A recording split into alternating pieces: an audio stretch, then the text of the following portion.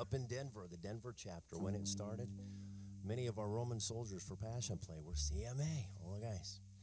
They liked riding their bikes with their costumes on at times. It was fun. You guys can stand with us this morning. Let's sing a few together. Have you been to Jesus for the cleansing power? Are you washed in the blood of the Lamb? Are you fully trusting in His grace this hour? Are you washed in the blood of the Lamb? Are you washed in the blood, in the soul cleansing blood of the Lamb? Are your garments spotless, are they white as snow? Are you washed in the blood of the Lamb? Are you walking daily by the Savior's side? Are you washed in the blood of the Lamb? Do you rest each moment in the crucified? Are you washed in the blood of the Lamb? Are you washed in the blood, in the soul cleansing blood of the Lamb? Are your garments spotless, are they white as snow? Are you washed in the blood of the Lamb? When the bridegroom comes, will your robes be white? Are you washed in the blood of the Lamb? Will your soul be red for those mansions bright, and be washed in the blood of the Lamb? Are you washed in the blood, in the soul cleansing blood of the Lamb? Are your garments spotless, are they white as snow? Are you washed in the blood of the Lamb? Last verse goes like this. Lay aside the garments that are stained with sin, and be washed in the blood of the Lamb. There's a fountain flowing for the soul unclean. Oh, be washed in the blood of the Lamb. Are you washed in the blood, in the soul cleansing blood of the Lamb? Are your garments spotless, are they white as snow? Are you washed in the blood? Just sing it one more time. Are you washed in the blood, in the soul cleansing blood of the Lamb? Are your garments spotless, are they white as snow? Are you washed in the blood of the Lamb?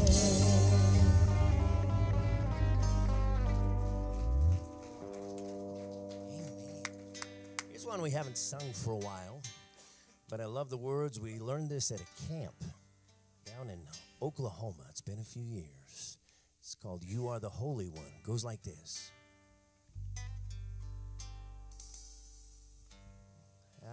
There we go. I will live to declare your glory, and my heart is filled with praise.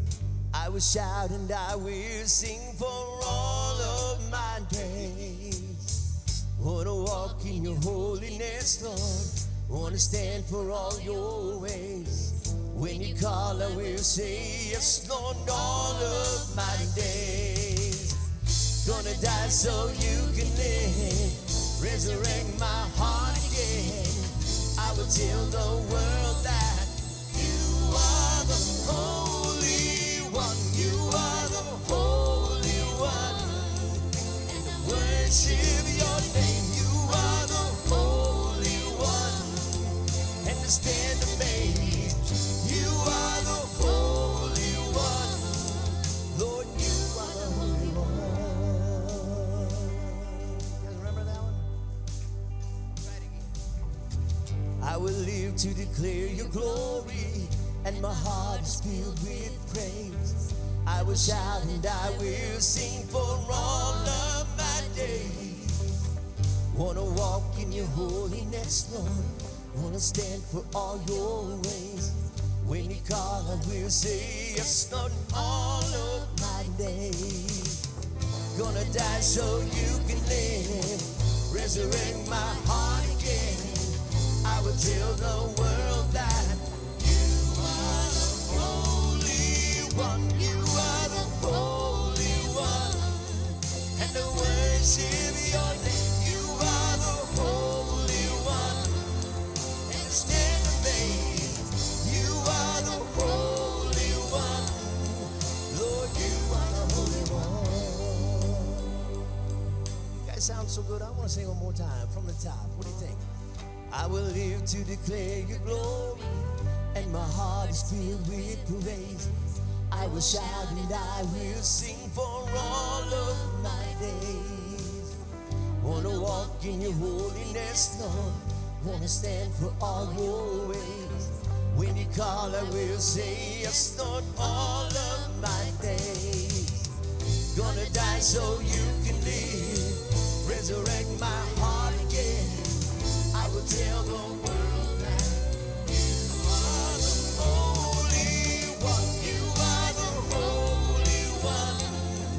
And to worship your name. You are the Holy One.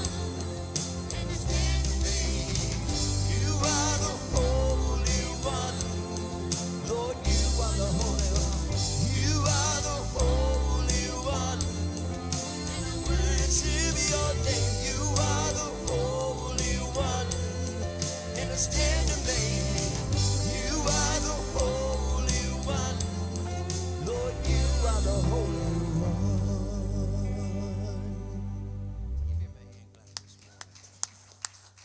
Man. You guys can have a seat if you'd like. Keep singing with us, though. I remember going to that camp. We were on our way to Oklahoma, not out of the state of New Mexico yet. And the old church van, it just decided it was going to call it good right where we were. I think Tucumcari, somewhere in there. That's about where we were. And Ralphie was with us going on that trip. And he was really not feeling good about us breaking down out there. I said, Ralph, it'll be okay. Church will send some help. We'll get some new vehicles. We ended up going to camp that year in new Suburbans. I don't know how that worked. We had a couple loaners that we went in new Suburbans. But Ralph, I think he'd said he'd not been out of the state of New Mexico, and he felt like it was his fault we broke down. I said, come on, Ralph. It's just a little breakdown. I do this all the time. It's no big deal. Amen. Aren't you glad we've got a Passover lamb today to celebrate? This song talks about him being the lion and lamb. Love the words. You know it. Sing it with me. It goes like this. He's coming on the clouds. Kings and kingdoms will bow down. Every chain will break. His broken hearts declare his praise. Oh, who can stop the Lord Almighty? Our God is a lion, Lion of Judah, is roaring with power, fighting battles. Every knee will bow before you. Our God is the Lamb that was slain, sin of the world. His blood breaks the chains. Every knee will bow before the Lion and the Lamb. Oh, every knee will bow before the Lion and the Lamb. So open up the gates, make way before the King of Kings.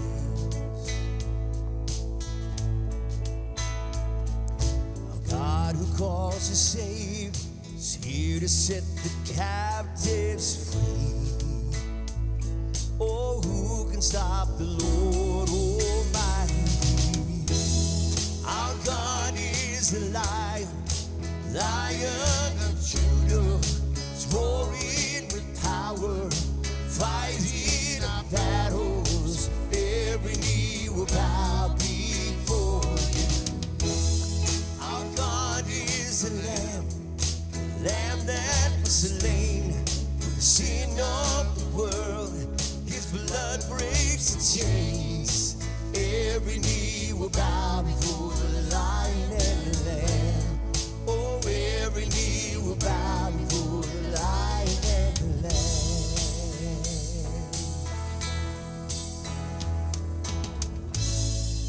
Who can stop the Lord Almighty? Who can stop the Lord Almighty? Oh, who can stop the Lord Almighty? Who can stop the Lord? Our God is the Lion, Lion of Judah. He's roaring with power, fighting our battles. Every knee will bow before you. Our God is the Lamb, Lamb that was slain for the sin of the world. His blood breaks the chains. Every knee will bow before the Lion and the Lamb. Oh, every knee will bow before the Lion and the Lamb. Can we just sing that bridge again? Who can stop the Lord? It goes like this. Who can stop the Lord Almighty? Who can stop the Lord Almighty? Who can stop the Lord Almighty? Oh, who can stop the Lord? Our God is a Lion, Lion of Judah. He's roaring with power, fighting our battles. Every knee will bow before you. Our God is the Lamb that was slain for the sin of the world. His blood breaks the chains. Every knee will bow before the Lion and the Lamb. Oh, every knee will bow before the Lion and the Lamb.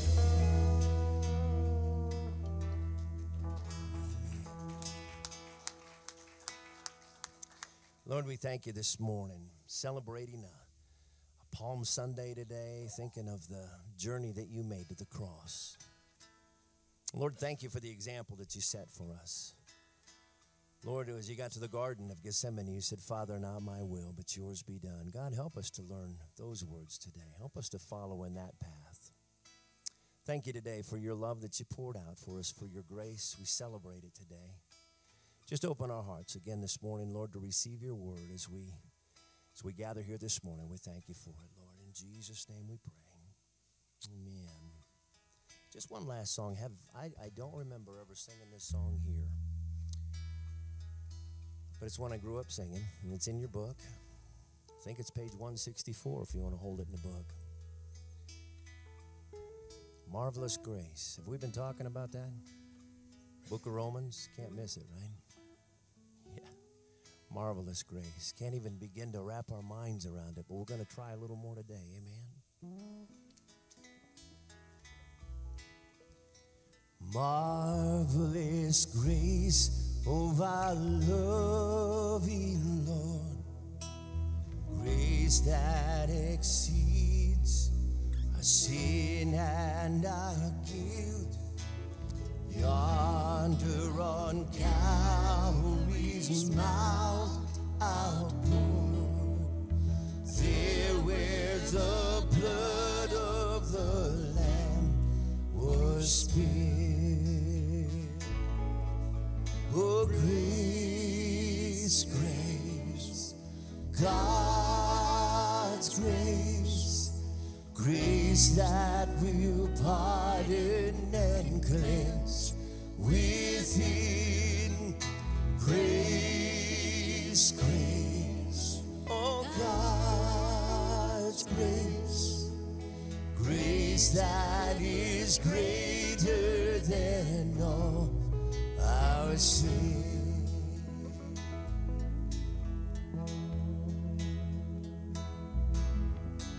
Dark is the stain that we cannot cannot hide, what can avail to wash it away?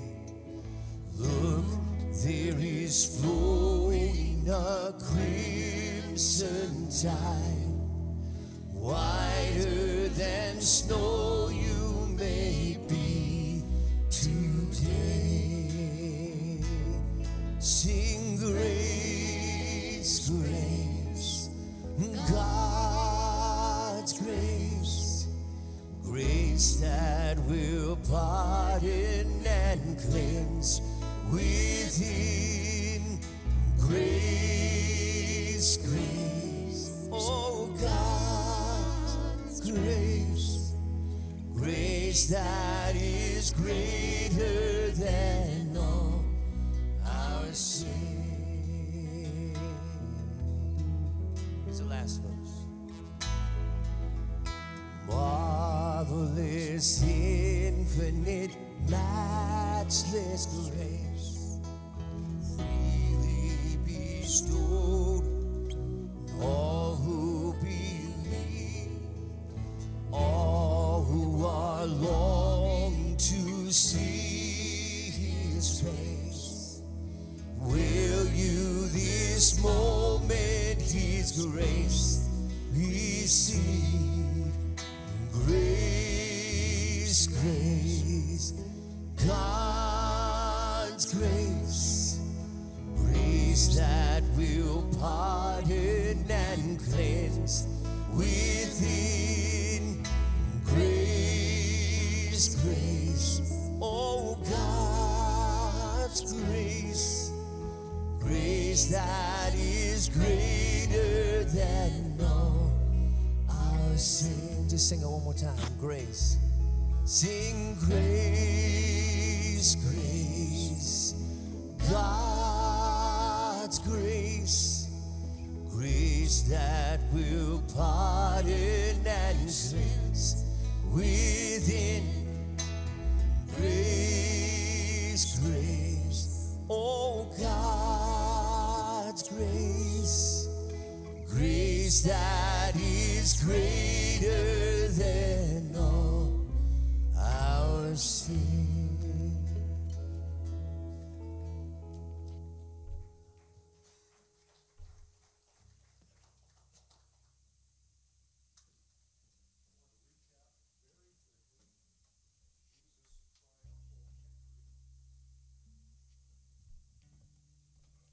Can you hear me now? Okay. Out of Luke, let me pull it up here real quick and I'll give you the exact reference. Luke chapter 19.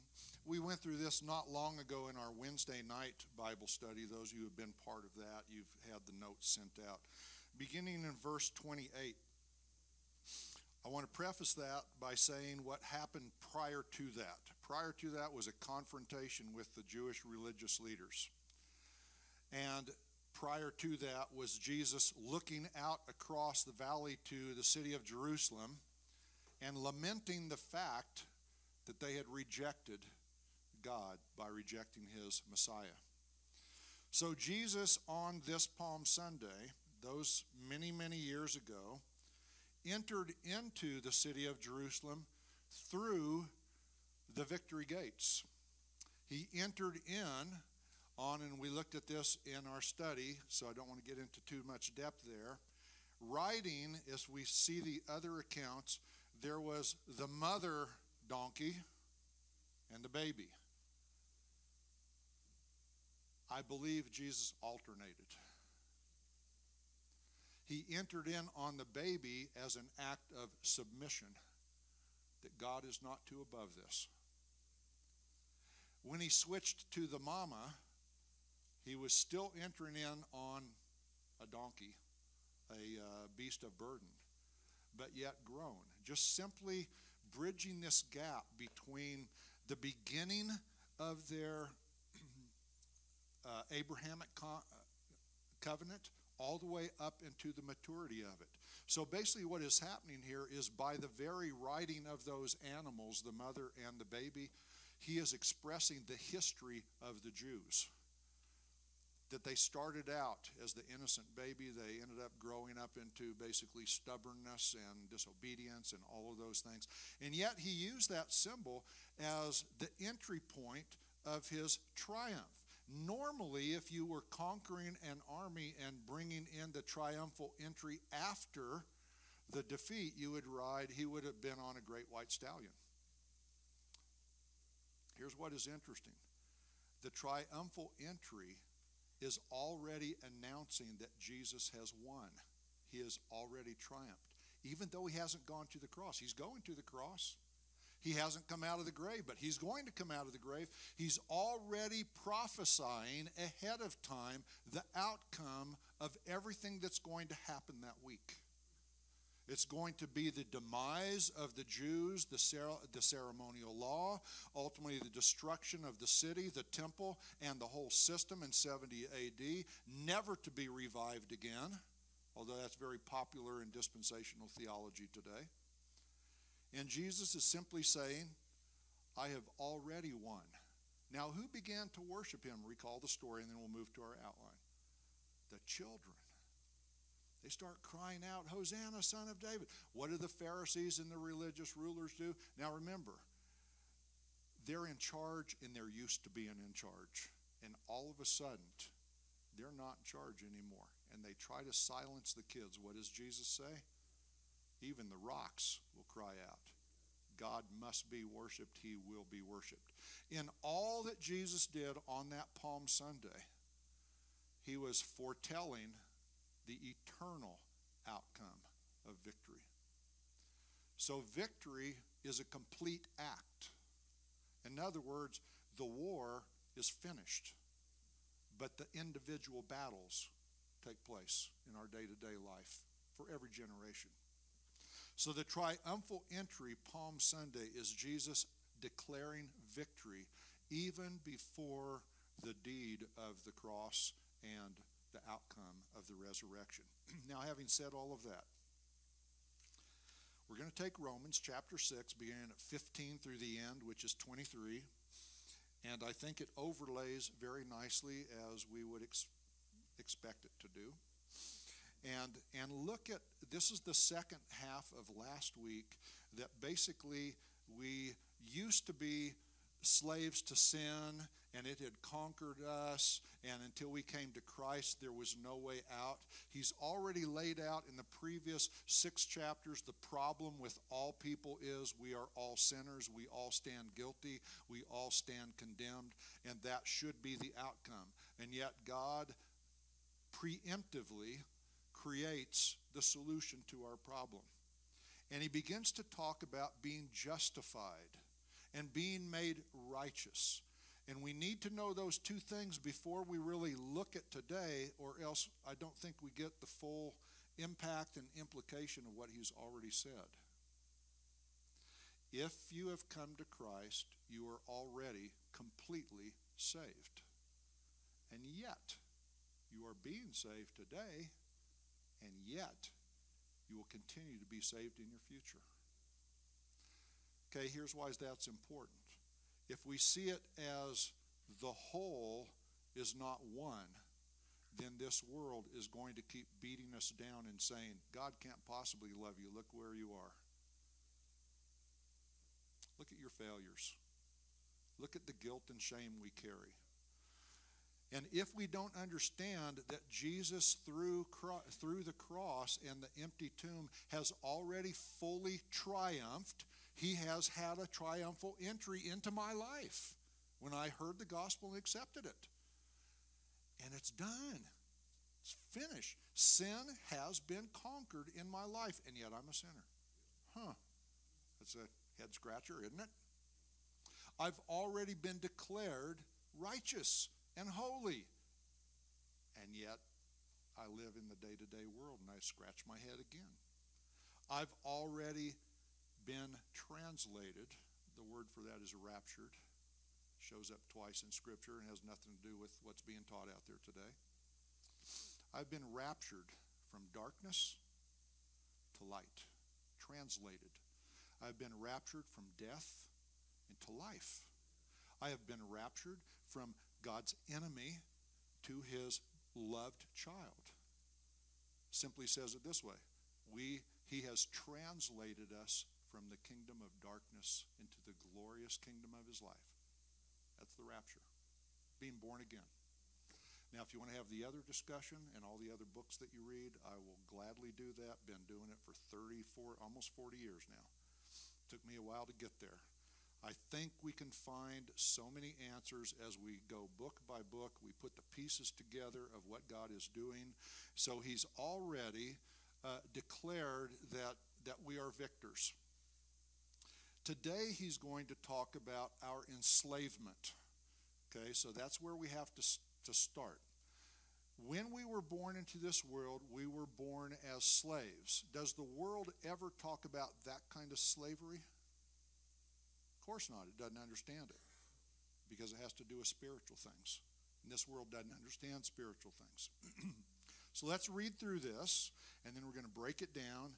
And my hope and my point today is that we are either this or we are that. In reality, in fact, how we live out each day is a process.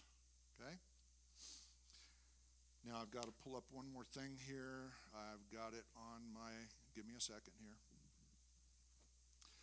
Go back to the beginning. Why don't you read the first verse and chapter 6, and that'll give me the answer I'm going to look for real quick. Romans 6, verse 1.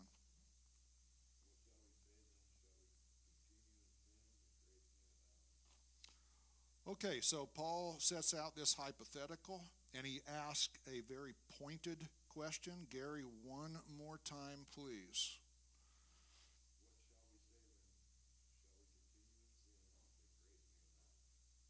Okay, that's the question. If you scroll up or turn your page or however it is in your Bible, verse 1 is the first big question. Now we start with the second big question, 15. What then? Shall we sin because we are not under the law but under grace? Okay, let me put the two together. What shall we say then? Shall we continue in sin that grace may abound? What then? Shall we sin because we're not under law but under grace? And he then explains the answers to those questions. Last week we looked at the first question and the answer. Today we look at the second question and answer. And so what he says is, what then? Shall we sin because we are not under the law but under grace? First off, you have to understand what he just said. We're not under the law. And yet, most believers insist on being under the law. We got to do this, we got to keep that, we got to, okay? Now, the law he's talking about, as we looked at last week, and let me be careful that we don't misunderstand it. The ceremonial religious law is no more. The moral law of God has never been questioned. It has always been intact from the beginning, Adam and Eve, all the way through the rest of eternity. So when we say we're not under the law, it's not moral law that he's talking about. That's why he says, what then shall we sin? He's talking about the moral side of stuff. Because we're not under the law but under grace. God forbid. Don't confuse religion ceremonial law with moral law that has been integrated into us by the Holy Spirit, who has made us born again. And now we understand who he is, what he's talking about. That's the whole Sermon on the Mount. You've heard it said by those, but I say, the moral code's never changed. So the moral law is a built-in feature of a holy God that requires the same of us. But we see that we have a problem. We can't keep it, the moral law. We don't have to keep the ceremonial law. Know you not that to whom you yield yourselves servants to obey, his servants you are, to whom you obey, whether of sin unto death or of obedience unto righteousness. Got to deal with the word here. Servant is the word doulos, which is Yesu Das, our friend in India, and it means Jesus' slave. This is the word for enslavement. This is not, let me be as clear as I know how. Under Christ, it is not voluntary enslavement, it is mandatory enslavement. In the world, it dictates and mandates that you are a slave to sin. You don't get a choice. You were born that way. We are all born slaves, servants to sin. Bond slaves. We're not free people. Now, we would like to say, as we put verses together, say, well, wait a second. In Christ, we're made free. Yeah, we are made free to become a slave to God and righteousness. Did you catch this? I hope I'm getting this across. You were born a slave and you will die a slave. Who's your master? That's what he's asking. Sin your master?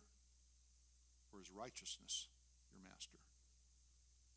That's why it's entitled Slaves to Righteousness. This is not optional.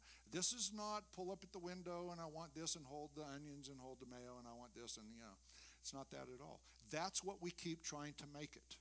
We keep trying to make our walk a walk of options. And God says, wait a second. You have been bought with a price and you are not your own. I own you. Now here's the difference. The world owns me to kill and destroy me and hurt me. God owns me to love me and save me. Whose slave are you? Now he's going to get down, as we get down, we're going to see that the fact is this. As a believer who has been born again, I am a slave to righteousness. It just doesn't seem that way, appear that way, act that way at any given point in my life. But it's stated as a fact of position and ownership and entitlement. Jesus is entitled to me because he bought me with a price. Okay? Let me go on. But God be thanked that you were the servants of sin. Were is important. It's past tense for all believers. You were the servants of sin, but you have obeyed from the heart that form of doctrine which was delivered you. In other words, the gospel. You heard it, you received it, you obeyed. Repent and believe. Trust the Lord. Lean not to your own understanding. All the different pieces we could put in at that point. So here's the statement of fact in verse 18. It's highlighted because that's going to be your number 2 in the outline when I get there. Being made free from sin, you became the servants, slaves of righteousness. That's a fact. That's a position and a reality. I speak after the manner of men because of the infirmity of your flesh. Yeah, we're sick with sin. We're sin sick, plain and simple. For as you have yielded your members servants to uncleanness and unto iniquity, even so now yield your members servants to righteousness unto holiness. That's the process called sanctification, discipleship, becoming more like Christ. For when you were the servants of sin, you were free from righteousness because it wasn't even on your radar. It wasn't a part. It didn't exist. You were guilty and didn't even know it. What fruit you had then in those things whereof you are now ashamed? We know what the fruit is. It's called the deeds of the flesh over in Galatians. For the end of those things is death. But now, being made free from sin and become servants to God, you have your fruit unto holiness, and the end, everlasting life. For the wages of sin is death, but the gift of God is eternal life through Jesus Christ our Lord. Okay, let's take some notes finally. First statement, we are all slaves. Everybody. Nobody's exempt. You can argue it all you want. We are all slaves. And we are slaves to one of two things, correct?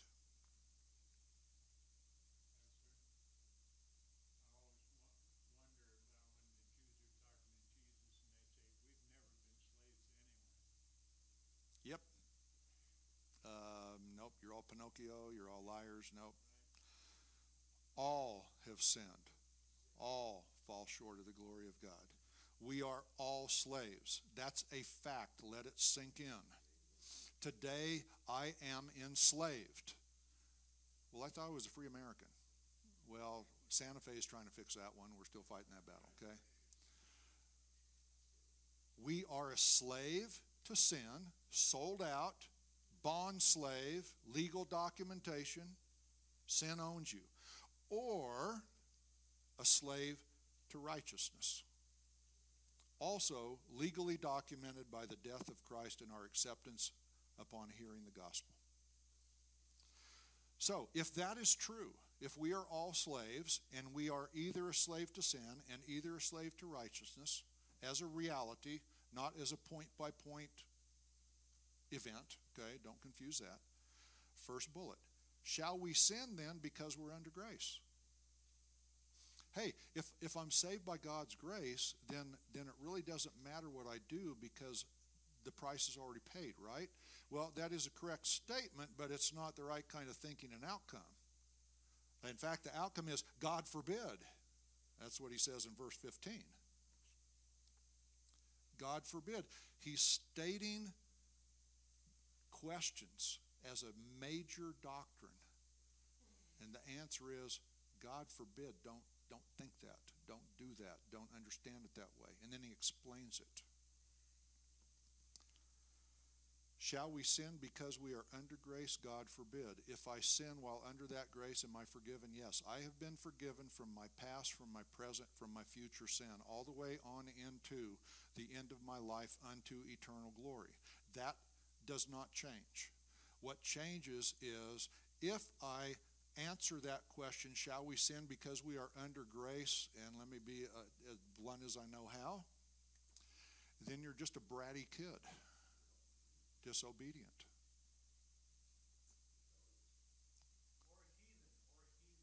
No, not heathen, just fellow brats. Heathen are lost people.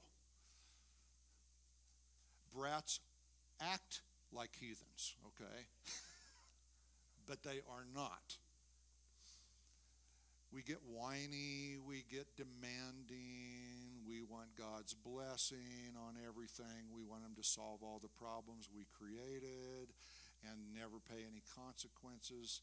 And he says, pretty much jump off the roof, gravity kicks in. There you go. Sin is sin, and the wages of sin is death. Is it eternal death? Yeah, for the unbeliever, ultimately. For the believer, there are consequences and things along the line, and even those can fall under the grace and mercy of God to either minimize or maximize the outcomes. God sees the heart, and he knows if you need a little beating or a big whooping, and he will apply it accordingly because he loves us and he disciplines us. Which parent who does not discipline their child truly loves their kid? And the answer biblically is, you don't. So when God is disciplining me or you or us or groups or whatever, it's out of love for the point of correction. It is not judgment. It is discipline. It's guidance. Okay? So the second part is we were slaves to sin until we obeyed the gospel and became freed from the slavery of sin. That happens when you're born again. But the working out of that reality is for the rest of your life, and therein lies the struggle with sin for the believer. The struggle of sin for the believer has to do with obedience, disobedience, holiness, unrighteousness. It has nothing to do with being saved or lost. You're already saved. Are you being obedient child or disobedient child? Are you being a surrendering child or a feisty, I'm going to fight back every single thing you say to you? We all know that if you've raised children or had teenagers or sometimes within spouses, right? And I'm learning that the journey goes on with grandkids too. Our second one is, oh man, he's like me at that age. And I'm going, no wonder I want to slap him. Oh, and then hug him, of course. But slap first, then hug. And I just have to realize from from as early as I can remember, that was his personality. And then ultimately God, I believe, will use that in the future if he comes to the gospel message and comes to Christ. God will use that kind of personality in a very unique way. Whereas the oldest one is very compassionate, very loving, always concerned about other people. Number 2 is the heck with everybody else. It's all me for me. And you fit into some of those categories, I'm sure. So, we were slaves to sin until we obeyed the gospel, became freed from the slavery of sin, verse 17. Now, I added that in italics. I went ahead and left it on your sheet, I believe. We are accepted in the beloved because of the cross. And because we are accepted, we are justified. So you might even underline accepted and justified. Then the next step in the process is self-surrender. Self-surrender is what brings us freedom to be free. And I base that ability to self-surrender because I have been justified. It's a circular thought. Christ has made me free. I've got to figure out what that means. And when I figure out that to be free in Christ is to obey him rather than sin, to be enslaved to him rather than this world, then all of a sudden I realize that, wow, Father really does know best. The old sitcom, right? Our Heavenly Father does know best. And if we do stuff the way he tells us, we will be free. Free from guilt, free from shame, free from all kinds of consequences, free from all sorts of stuff. And if we don't, then we have to, again, we're not thrown out of the family. We're not unsaved, unloved, unjustified, unrighteous, all of that. We're not. It's just a matter of I have to realize every single day I am a slave. And today and right now, what am I? In practice, I'm talking about. Okay, not in reality, I'm already a slave to Jesus. I'm not a slave to this world anymore, in reality. But each day, I have to make the choice, am I a slave to me in this world or to Christ and his righteousness? On the days that I choose him, I wish I could tell you it was every day all the time. It just isn't. I know I'm free. I feel free. I'm spiritually productive. I am humbled and put before God in my proper place. When I'm on the other path, man, you talk about Captain Destructo. We can all go there, right? So I have to recognize every single day I will be owned by whatever I serve. And if I serve sin, it owns me that day. Not eternally, but here and now. And if I serve Jesus today, then he owns me. And I know the difference. I can feel the difference. I experience the difference. So if you are not having that kind of battle, then I'd love more of what you have. And I think I am getting more of that as we go on. Number 2. We were, again, I would circle that, underline it, that's the key thing. It's past tense. We were slaves to sin without Christ because we had not heard the gospel, we had not been confronted by it, we had not relinquished ourselves to the cross and been born again. We then were slaves to sin without Christ. Now, positionally, as a practicality, in reality, now we are made slaves to righteousness also in Christ. One is without him, one is with him. And that's what I just described. I used to be, but I'm not. And yet I still have that struggle within. We're going to get to that. We're getting there next chapter. And it's one of the most perplexing chapters in Scripture. And it's in Romans. So we're going to have some of the hardest biblical questions that have been asked for 2,000 years. All of them are in the book of Romans. So, gee, why didn't we do this a few decades ago? Well, because sorry. That's all I can say. Wasn't there yet. I think we're there. So what do we say? First bullet. We are to yield. Okay, one thing I know about Farmington drivers, they have no clue what that upside down triangle sign means. They can read the word. They just don't know what it means. That's how we translate it and apply it in the four corners. Yield means cut off, speed up, pull in front of somebody. Is that what it really means? No, of course not. Give the right of way to somebody else because they are the main concern. You're the auxiliary merging in. And we also don't know merge at all. We don't get merge at all. Either slam on the brakes and stack everybody up or hit the pedal and cut somebody off. That's not merging. Okay. Say again. Did you hear that? Any siren law, pull off. Stop. Yeah. We did a funeral procession out to Sonosti with people weaving in and out, cutting off, not respect. And we were going highway speeds because it just isn't taught and people don't care. And if you want to prove it, go walk through the mall and just set your course and walk and see how many people will run into you. Because you're busy doing something else and it's not you. I have experimented with standing against the wall and tucking my feet in as far as I could, and I still got tripped on. I'm going, how can you walk on the wall, people? For crying out loud, get out. I don't get it. That's the sin nature. It's my world, my bubble, what I'm doing, no concern, no respect, no regard for anybody else. That's what sinners do to God and do to each other and do to self. We just set our own agenda and we fly with it.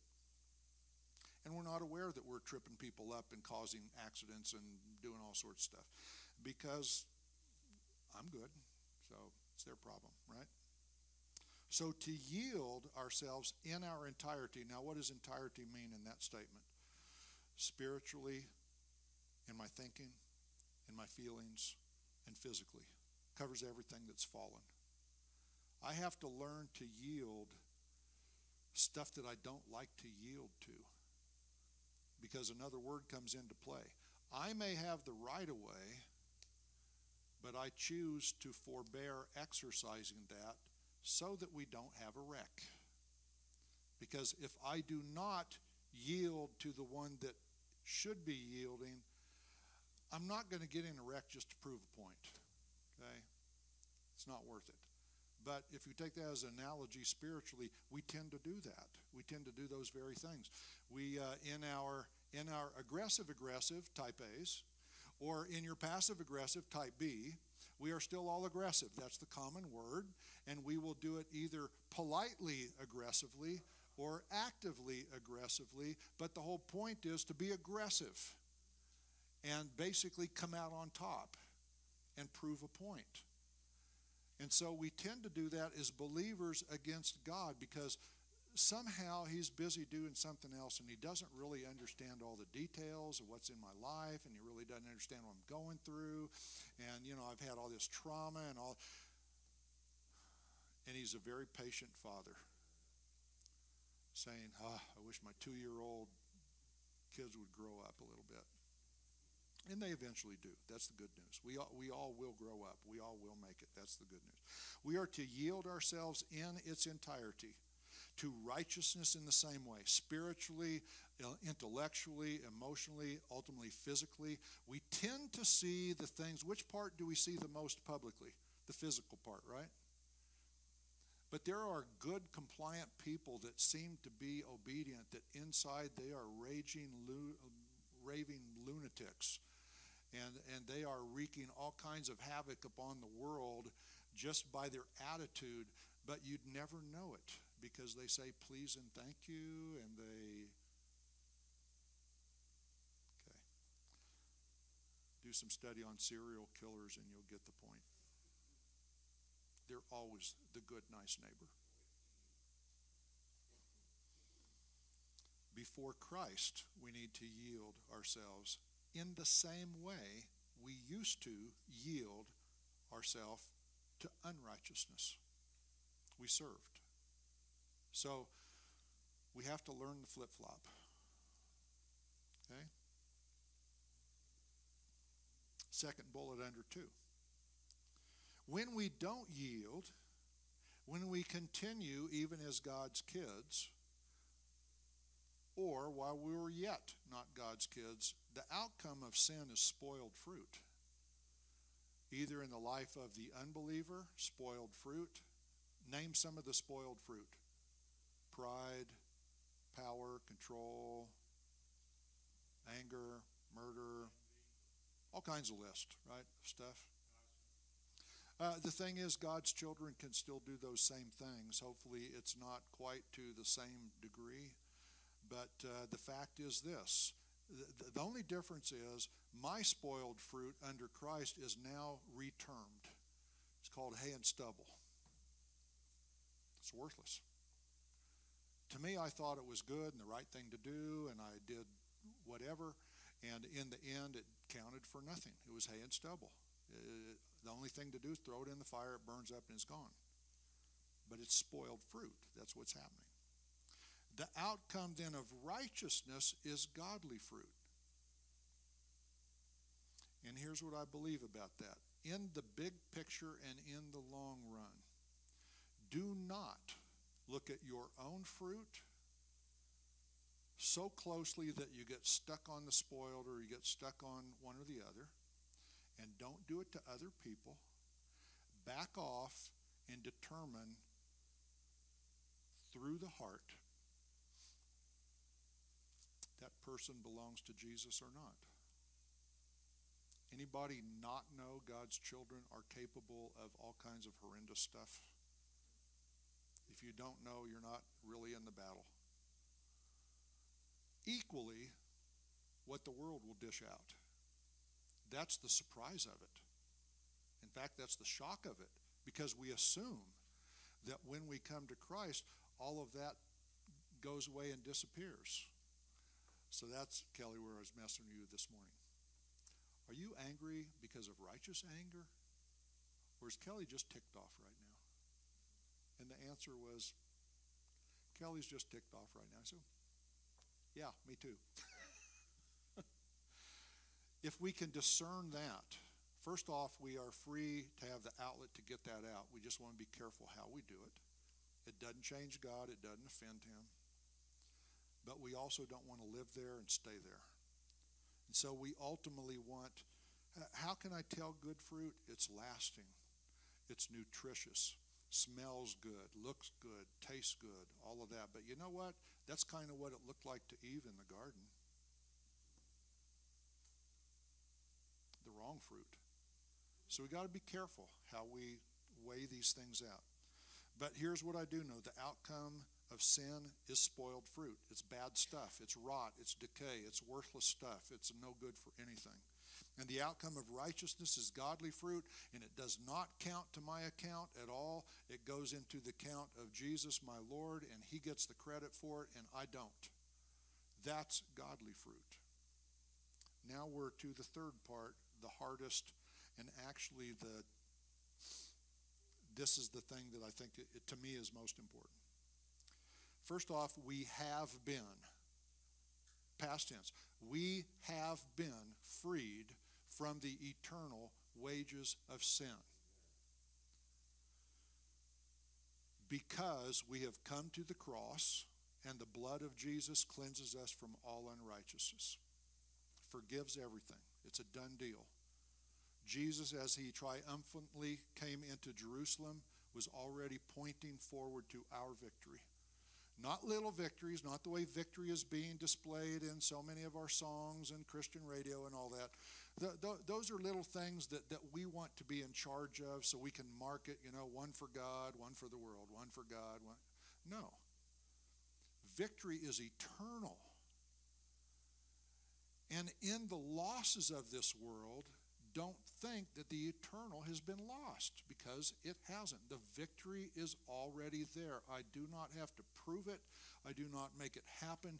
It is there. So that's what this is talking about. We have been freed from the eternal wages of sin. Now, it's important to put the eternal in there because our first bullet lays this out. This world and the world to come. Every single person in this room, we all will pay the temporal wages of sin. We will die. And Paul goes on over in Corinthians and he lays out, and it's a wonderful chapter on the resurrection, and he says, this corruption must put on incorruption. And so I will die in my corruptible body, but I will be raised in my incorruptible body. I died because of sin, of humanity, but I was raised in the likeness of Christ, the resurrection. So we all still pay the temporal wages of sin. This body will die in its corruption. And again, we all know this. You've heard me say this before. When we lose loved ones, which we have had significant amounts in this family here, the very first question that is typically asked is, how did they die? Right? What did they die of? I think a correct answer is death. Because death assumes that this body is failing at every point. Now, my assumption medically, according to my medical charts, I will die of one of two things, Beck. Total anxiety or heart. Or the anxiety will lead to the heart death. or the heart disease will lead to the anxiety death. Now, the fact is, I don't know that. Because typically when people do pass, it's of multiple things. Systems are breaking down. It's kind of which part broke down first, and to the greatest degree. But the wages of sin is death, so we shouldn't be surprised. What we would all like is as peaceful of a death as we could, if we could special order it. I've been special ordering it for years. Can I please just lay down someday and not get up? But I don't get that choice. God already knows what's going to happen, and I have to just embrace that and be thankful for that. That when my day comes, it doesn't matter, because I will die in corruption, be raised in incorruption. I will die a sinner and be raised with no sin forevermore. That's pretty good. That's kind of like resurrection Easter news for next week, right?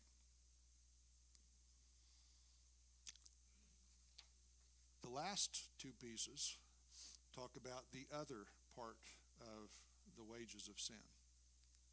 Jesus paid the wages of sin on the cross of Calvary. Therefore, I will not ever be eternally separated. I have already stood before him, and there is no condemnation in Christ. So if you are still a believer who thinks you will stand before God and give an account of all of your sin, because that's what you have read that the Bible says, then you've inserted a phrase. There is no sin to be judged by. It's already been judged. Christ carried it all. Then what will we be judged for? Stewardship, obedience, being a faithful servant. And at that point, some will shine, some will still be like one candle power, and others will be 10,000 candle power. And some will offer to Jesus all the hay and stubble, and it doesn't count. That's the end of it. No more discussion. Because Jesus has already paid my debt. There's nothing that can be added to make me more saved, more loved, more forgiven. I can't be punished again because double indemnity, right? Jesus already died for my sins. I can't be paid back for what's already been paid for. It's a done deal. Do you understand that as a believer? That your sins, through the blood of Calvary and the power of the resurrection, are completely washed away, are completely forgiven. They will never stand before you to accuse and condemn you ever again. The issue is Jesus yes, Jesus no. Jesus yes, enter into the place prepared for you. So the third bullet is very true. All of our sin has been judged. Our judgment has to do with faithful stewardship, and it will either be to God's glory or our embarrassment. God will not rake up all of my past and throw it in my face and rub it in my face. There's nothing that exists of that. Our sins have been blotted out. Now I have on did I print out that last part? That is a hymn that we both had hymns from old days that keep popping up in our head. This is one of them that keeps popping into my head over the last several months. It's On Christ the Solid Rock I Stand, I think. You find it in your hymnal real quick there. I don't know what number it is. My hope is built on nothing less than Jesus' blood and righteousness. I dare not trust the sweetest frame, but wholly lean on Jesus' name. On Christ the solid rock I stand. All other ground is sinking sand. All other ground is sinking sand. This is a wonderful doctrinal hymn. When darkness veils his lovely face, I rest on his unchanging grace. In every high and stormy gale, my anchor holds within the veil. And then the refrain.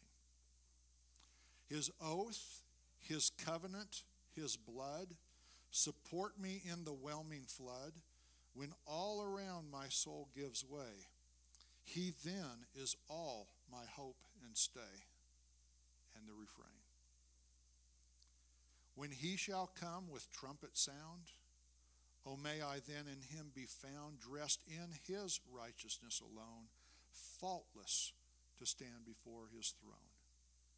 No judgment, no condemnation. Folks, this is where we're all going. Okay? This is the outcome. I cannot tell you, and in fact, I won't tell you. I won't tell you my own struggles. Suffice it to say, it's enough to destroy me and everybody around me at any given time. And yet, God, in his mercy, says, I haven't left you. I haven't forsaken you. Sometimes you feel like a nut, sometimes you don't, right? And God says, but I am steady. Don't you worry about your steadiness. Just trust in my steadiness. Do not put your hope in your own thoughts and your own ways. Rather, in all your ways, trust him. Why? Because his thoughts are not our thoughts. His ways are not our ways.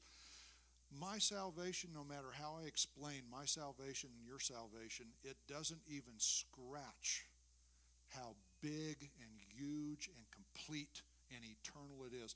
We simply can't grasp how much Jesus loves us.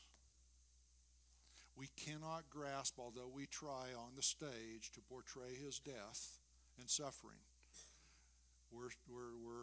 That's all it is a shadow mimicking.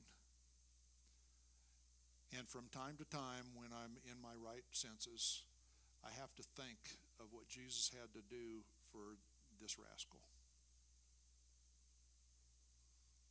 And I don't understand it, quite frankly.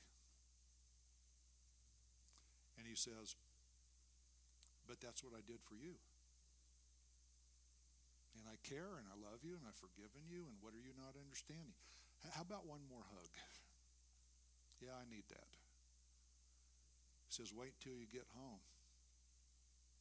Hugs all over the place for everybody.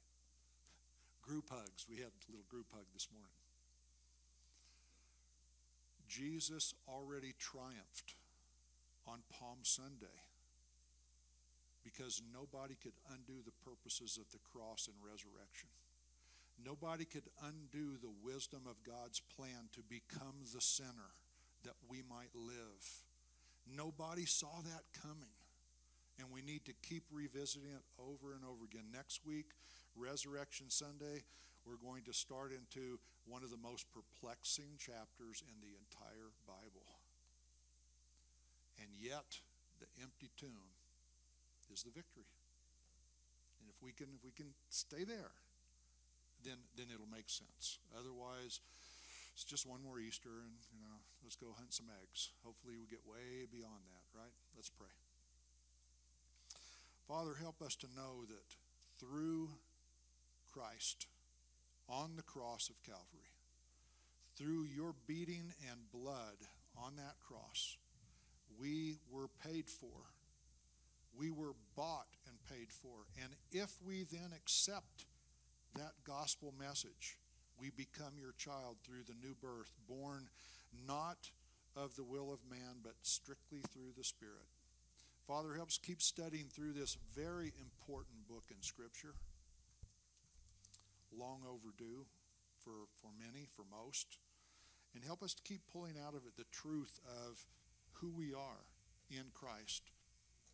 Help us to further understand, though we may have good, loving people in our circles, it may be family, friends, fellow workers, if they don't know Christ, the outcome for them is horrendous and unchangeable. So why would we not want to share what we have found in Christ? Not in a religious, dogmatic, picking a fight with people way. We can go there pretty quick. But how about, Lord, if we surrender to you to be your mouth and your hands and your feet to do the things we need to do. You'll do the work. You've already done the work. Our job is to serve you. Help us to do that in Jesus' name. Amen.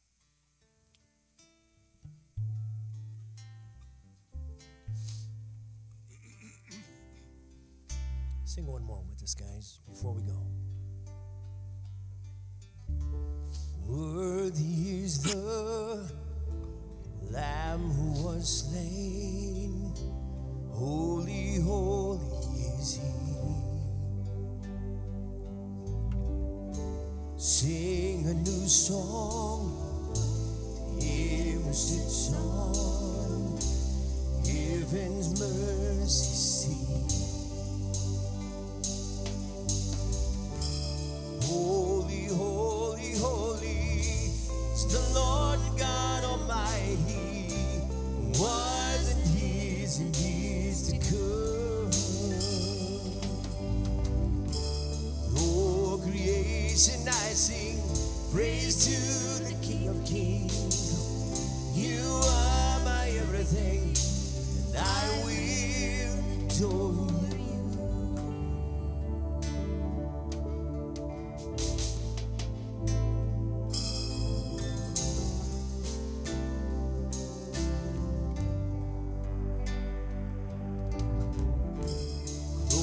In rainbows of living colors, flashes of lightning, rolls of thunder. Blessing and honor, strength and glory and power be to you, the only wise King. Yeah. Holy, holy, holy is the Lord God Almighty, was and is to come. For creation I sing praise to the King of Kings. Lord, you are my everything, I will adore you.